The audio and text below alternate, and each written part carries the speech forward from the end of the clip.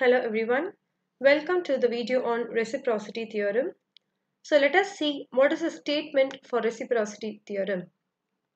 So the statement is in a linear bilateral single source circuit, the ratio of excitation to response is constant when the position of the excitation and response are interchanged. So the statement starts that in a linear bilateral single source circuit. Single source means there must be only a one source of energy. There must not be more than one sources. So for example, if you see here, I can relate the reciprocity theorem to this cartoon that is present here. So this person is the source who is shouting here and he is the respondent. He is the person who is going to receive the particular noise. But in between a wall is present. So we have one source here. We have one response here. Response means the person who's at the output or who's receiving the output. We call that to be the response.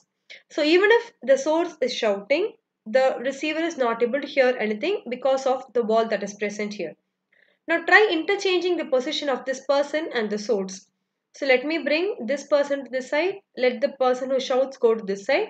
If he shouts from this side too, the wall is going to stop the voice. So this respondent is not going to hear anything. So wherever the source is and the response is, whether they are placed in this manner or even if they are interchanged, the output is going to remain constant. That is what we mean by reciprocity theorem. And single source means only one person is shouting here. So he is alone the source. He is only the receiver of the source. He is not shouting on the other side. So he is just the receiver or the response and he is called as the source which is present here. So even if I interchange the position of the person who shouts and the person who listens, because of the wall present in between, the output response is going to be the same. This we are going to apply to circuits and see how the reciprocity theorem works. Now let us understand the reciprocity theorem using two basic problems. In the first problem, the given statement is prove the reciprocity theorem for the two-port network. So you see here a DC network is given. I call this to be DC because we have only resistive components. There are no L or C inductors or capacitors that are present. So for this DC circuit, we are going to verify the reciprocity theorem. We have two ports given here, port 1 and port 2. So first let us try connecting a source to port 1 and let us check the output at port 2. In the next step, we will try connecting the source at port 2 and we will measure the output at port 1. If both the ratios remain the same, then we say that reciprocity theorem is verified for this particular circuit. Now let us start with the first step. So case 1, I'm going to provide the excitation which is the input source at port 1 and we're going to measure the response as at port 2. So first step, I'm going to connect the voltage source which is E to input and I'm going to short circuit the port 2 in order to measure your output. So what we have done to the previous diagram, I've connected the voltage source to the input port and I'm going to measure the output here. So we have short circuited this particular output port 2. Now if you see this is similar to a mesh analysis. So we can assign three currents I1, I2 and I3. Now let us apply mesh analysis and try to find what is the output for case 1. So if you see in the circuit, there are three mesh currents I1, I2, I3 and there is one voltage source connected to the first mesh. Then how are we going to write the matrix for this mesh analysis? So this is R11. 11 means within the first part, what are the two resistors available? It is 1 ohm plus 5 ohm. So it is 1 plus 5. This is minus R12. So what is R12? It is common to the part portion 1 and portion 2. So the common resistor value is 5. So it is written as minus 5. This is minus R13. So which resistor is common to 1 and 3? It is this 1 ohm. So we write it as minus 1. Next one. Minus R21. So which is again common to 2 and 1? It is minus 5. R22 within the network means it is positive. So within 2 second mesh it is 5 plus 4. And then R23. So bit common to R2 and R3. So this is second network, this is the third part of the network. So the common resistance value is -4. The third row minus R31. So this is third one, first part. So the common resistance is -1. This part minus R32. So 32, what value is common? It is -4 and plus R33. Within the third part of the circuit, what are the resistors available? It is 1 plus 2 plus 4. So here you written 1 plus 2 plus 4, and there are three currents, I1, I2 and I3. And if you see the voltage, only to the first part there is a voltage source. So we write E only for the first part of the mesh. For the second part, there is no voltage source, so it is 0. Once again, for the third part, there is no voltage source, so it is 0. So we write this as E0, 0. Now simplify this particular matrix. So this is 6, minus 5, minus 1, minus 5, plus 9, minus 4, minus 1, minus 4 and 7 into I1, I2, I3 is equal to E0, 0. Now where do we measure the output? It is across the second branch. So to find I2, the current passing through here is nothing but the current I2. So to find I2, we are going to find del 2 by del. We are going to apply the law and calculate I2 by first finding the delta value and then finding delta 2 value and dividing delta 2 by delta, that gives our required I2 value. So delta is nothing but the determinant of this matrix is what we call delta. So in the next step, we are going to simplify the given matrix. So we are going to find delta. Delta is nothing but the matrix, the determinant of the matrix. So if you find the determinant, I think you will be familiar how to find the determinant. So this is plus, minus, plus. We know the sign conventions. So the first one, this is going to be plus. This will be minus, this will be plus once again. So plus of, close this first row and first column. So this will be 9 into 7. So it is 9 into 7 minus of minus 4 into minus 4. Then minus of, close this row and this column. So it will be minus 1 into minus 4. Sorry, minus 5 into 7 minus 1 into minus 4. Again plus of, close this row and column. So it will be minus 5 into minus 4 minus of minus 1 into 9. When you simplify, we are getting the value to be 58. Next, we need to find what is del 2. So del 2 means what we'll do. Let me use the eraser. So del 2 means what do? We will remove the second column of the matrix. So this column I'm going to remove. Instead of this column, I'll be placing the voltage value. So voltage value is nothing but E0, 0. Once again, find the determinant of this. We are getting the value to be 39E. So del 2 value is 39E. Del value is 58. Now let us find the output current. So output current I2 is delta 2 by delta. So it is 39E divided by 58. Now what does the reciprocity theorem state? The ratio of excitation to response must be same to the ratio of response to excitation. So in case 1 is excitation to response. So excitation means what is the input source? The input source is E. What is the response? What do you measure at the output? It is the current I. So my input source is E divided by, what is the output current we have measured? It is 39E divided by 58. So this E and E will get cancelled. When you reciprocate this, this becomes 58 divided by 39. So in case 1, the ratio of excitation to response, we are getting it to be 58 by 39. So this is the first part of your reciprocity theorem. Now in case 2, what we are going to do? I've connected the output voltage, the source to port 2, and we are going to measure the input here, and we are going to check whether the response is the same as in case 1. Fine. So case 1 I've got it to be 58 by 39. Let us check whether we are getting the same in case 2 also. So in step 1 I've connected E to the output and I'm short circuiting the port 1 because we are going to measure the current now at port 1. Now step 2. So we know that there are 3 mesh currents here. Previously in case 1 we have named it as I1, I2 and I3. So in order to avoid confusion, now we have named it as IA, IB and IC. And since the voltage source is here, I have named this to be the first current, the second current IB and the third current IC. Now let us start writing the matrix. So this is for the first mesh exclusively. So for IA, what are the resistors? It is 5 plus 4 minus R1, 2. So between 1 and 2 it is minus 5. Then minus R1, 3. Between 1 and 3 it is minus 4. Then minus R2, 1. So minus R2, 1 means between this and this it is minus 5. R2, 2. So R2, 2 the value is 5 plus 1 is 6. Then R minus R2, 3. So 2 and 3 the value is minus 1.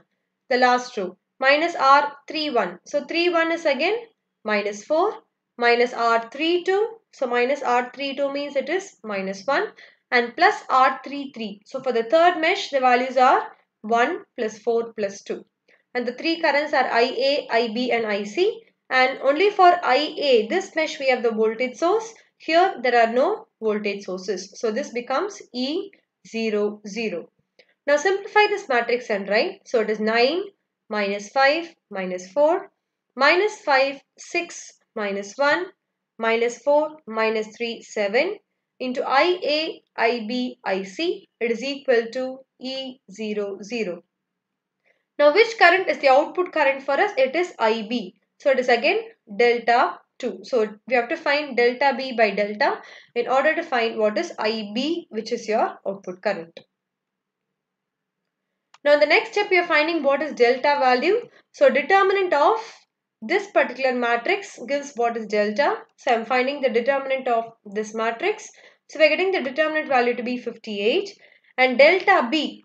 From the circuit we know that this is where we need to measure the response. And what is the current here? It is IB. So IB means I will be replacing the second row with the voltage source value. So it is E00. So by Cramer's rule, I am replacing this by E00 and we are finding delta B to be 39E. Now what is IB? It is delta B by delta. So 39E by 58 is what we get for the output current. Now again ratio of excitation to response. Excitation is E. So I am getting the excitation source to be of E and the response, the answer that we have got is, it is 39E divided by 58. So again this E gets cancelled. When you reciprocate, this becomes 58 by 39. So in case 1 also the ratio of excitation to response was 58 by 39 and in case 2 also the ratio of excitation to response is 58 by 39. So therefore we have found that the ratio of excitation to response is same when the positions of excitation and response are interchanged and hence we can say that the reciprocity theorem is proved. Right? So I hope you're clear on how to verify the reciprocity theorem. So first keep the source at one port, measure the response at the second port, find the ratio. Next, interchange the position of the ratio and response and the excitation, which means the input and output, and check whether again the ratio of input to output is the same. If both the ratios are the same, then we can conclude that the reciprocity theorem is verified.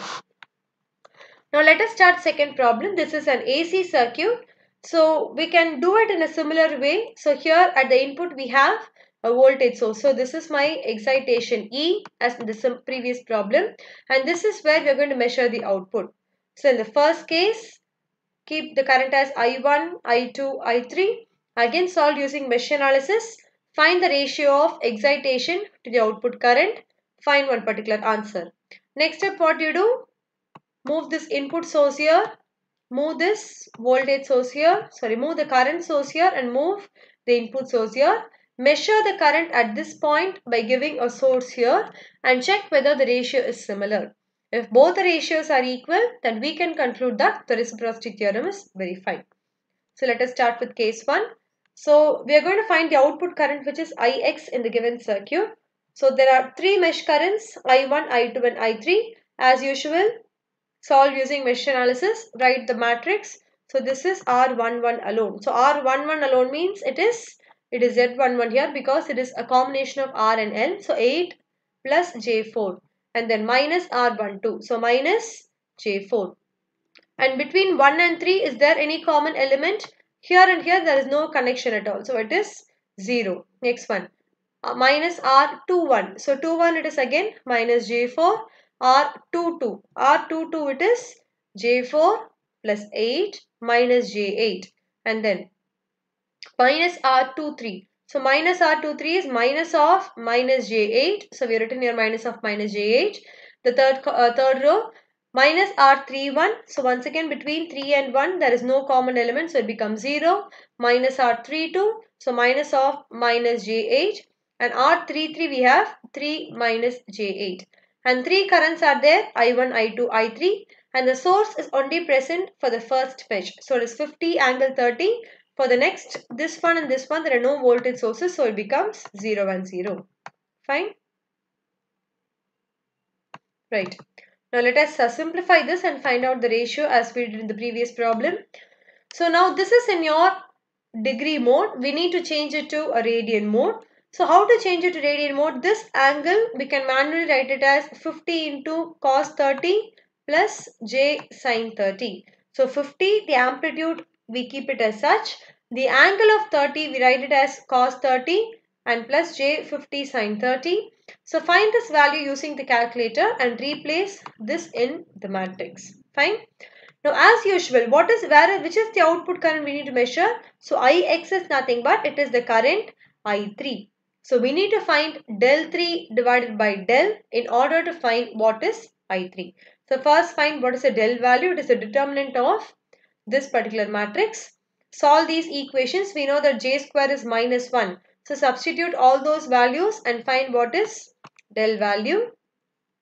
The next step, find what is del 3. How do you find del 3? So this column I'm going to replace by this particular value. So replace the third column alone. Once again solve the determinant and find a value.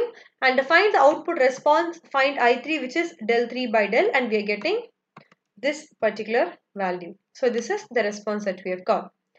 Now let us move on to the second case. So here if you see in the question, we are asked to calculate Ix. So by calculating Ix, we are asked to prove the reciprocity theorem. So in case 1, we have kept the source here and output here, and we have found Ix value to be this particular value. Now in case 2, what we are going to do? I am going to interchange the position of Ix to be here and the source to be here, and we will see whether we are obtaining the same current Ix. If both the currents are similar, once again we can conclude that reciprocity theorem is verified. So as usual, we know, write the mesh matrix. So again 3 currents, IA, IB and IC, and here the voltage is 0. Again here it is 0. For the third mesh, we have voltage source to be 50 angle 30. So 50 angle 30 will be written as what? It is 50 into cos 30 plus j sin 30. So it will be the same as what we calculated in the previous step. So we have interchanged the position of source and response. We have applied mesh analysis.